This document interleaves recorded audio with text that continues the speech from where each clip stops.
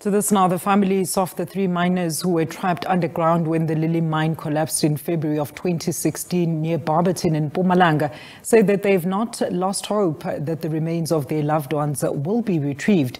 In October last year, the Nelspruit Magistrates Court declared Priti Nkambule, Yvonne Mnisi and Solomon Nyirenda dead after the container they were working in sank and got trapped approximately 70 meters underground. And 8 years later, their bodies are yet to be retrieved. The families of the miners marked 2,000 days since they camped outside the mine hoping for the remains to be retrieved. And for more on this, let's welcome Zethu Hlatshwayo from the National Association of Artisanal Miners. Zethu, thank you so much for your time this afternoon. Good afternoon. So 2,000 days since this tragic incident unfolded and still no update on efforts to retrieve the bodies of those miners trapped in the collapse. So what do you say to this as artisanal miners? No, thank you very much for the opportunity and for the time. And we must really pay our humble respects to the families that have lost their loved ones, through that accident. But this is a reality that is happening for the majority of artisanal miners who are working in the sector.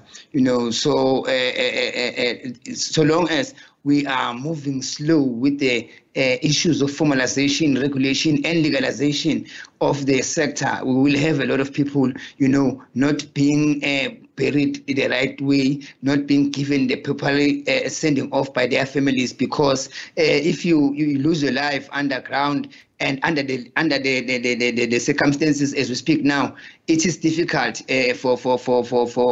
for your family to get closure, So it is important that we legalize and regulate the sector so that families can have just with their loved ones, and they can also bury their loved ones with respect and with love, because we all know that we are human beings we belong to families that love us. So it's been a traumatic experience for those families.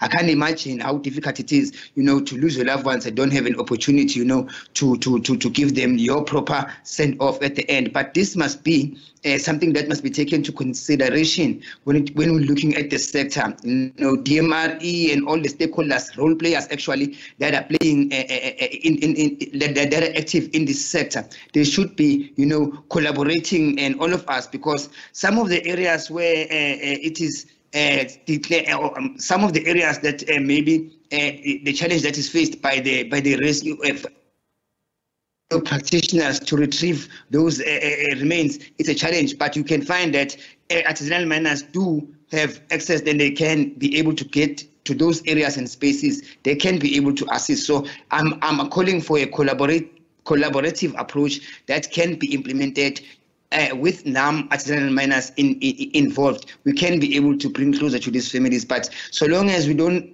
fast track this regulation, formalization, and legalization of the sector, we will have a lot of accidents like this. And most of them, they are not known because we don't know all the areas of South Africa and where artisanal mining is active. Now, Zethu, this incident, just on your point there, has obviously had a far greater impact and effect on not just the families as well as the community whom we saw for days standing vigil outside the mine with members of the family hoping to hear some news of their loved ones. And I guess this brings into sharper focus then the conduct, as you've made reference to, of the mine as well as other mines that have prospecting licenses but don't necessarily invest in the safety as well as well-being of their workers.